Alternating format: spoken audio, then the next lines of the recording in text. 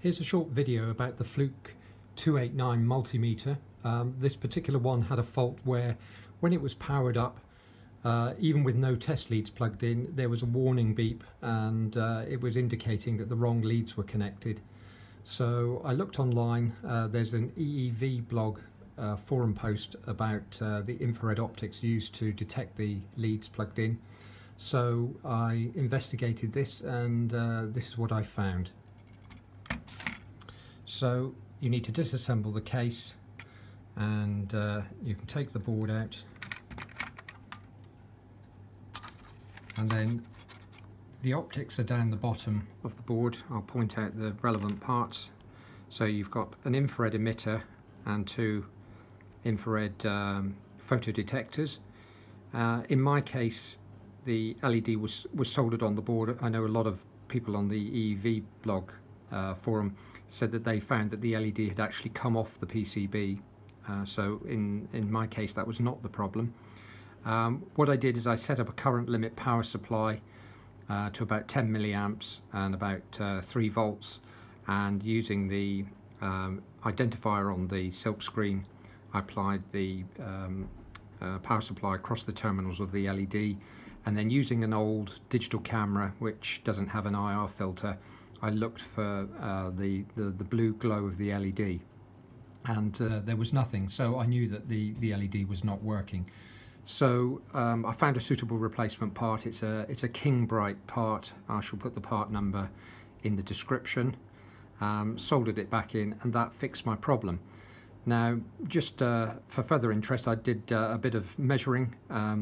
If you put a scope on here, you find that there's a pulse, about a 200 microsecond pulse.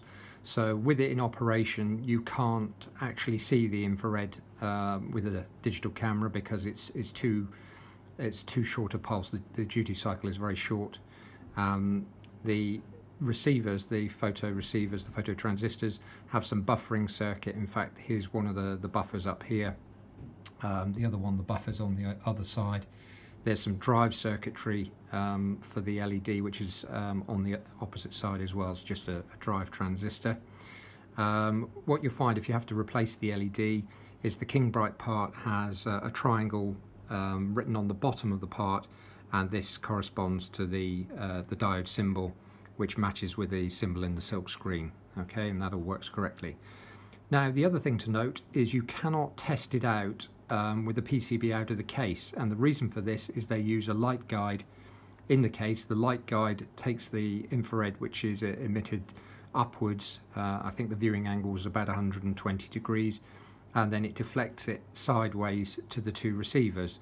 And in fact, if you look inside the case, you can see the light guide down the bottom, and then the detectors will then see whether the infrared is passing through. There are actually shrouds on the inside. You can see there the shrouds, and I did wonder how the infrared was getting through, but if you look really closely, you can't really see in the video, there are actually small holes, and the infrared does actually go through the holes to the photo transistors, so that when you put the lead in, the shrouded lead in, it blocks those, and that's how it knows that the leads are plugged into the ammeter inputs. So I hope that's of some use.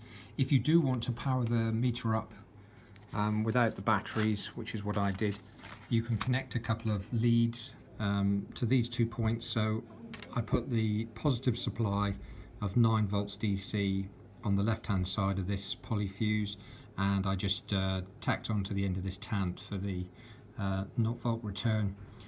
You don't need anything else connected. I did disconnect the sounder. I just desoldered that so that the buzzing didn't drive me mad whilst I was doing the early investigation. Don't forget to solder it back down when you've finished. And hopefully that should fix your problem. As I say, I'll put the part numbers in the description, and that should help you out. Thanks then.